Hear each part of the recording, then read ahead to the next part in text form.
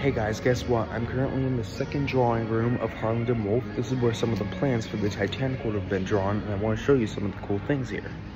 The first thing here is a clock that came from the Carpathia. It would have been removed just before the sinking, which is why it's here today. And the second thing are these tiles underneath the bar. Now these are the exact same style as the ones that would have been in the swimming pool of the Olympic and the Titanic. And these ones would have been used on the Britannic, but of course she got converted into a hospital ship for World War I, and they never got installed, which is why they're here today. You can also see on the roof here some floral designs, which would have been reminiscent of Belfast's time in the linen business.